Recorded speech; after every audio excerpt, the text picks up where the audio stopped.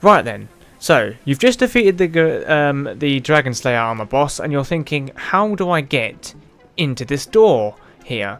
Now, generally, if you don't know, and this is your first playthrough, there should be a guy laying on the floor right there with a key. There's either two reasons why he hasn't spawned it in yet, and I'm going to help you to tell you why.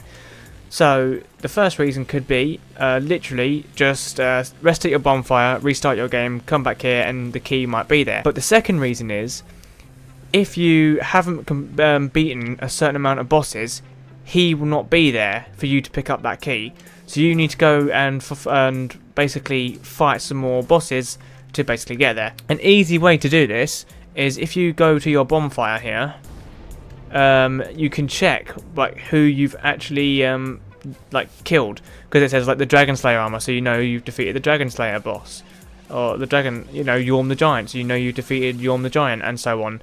And you've got like the Pontiff Sullivan, so you know which bosses you've actually beaten.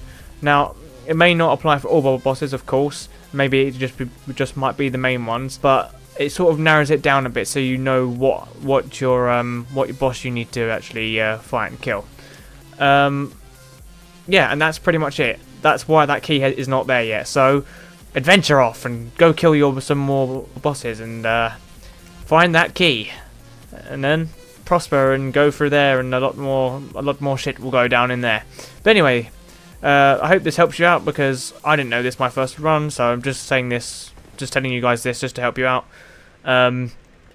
If you like this video and it helps you, then share it with someone or leave a like, and I will see you in the next one. Bye.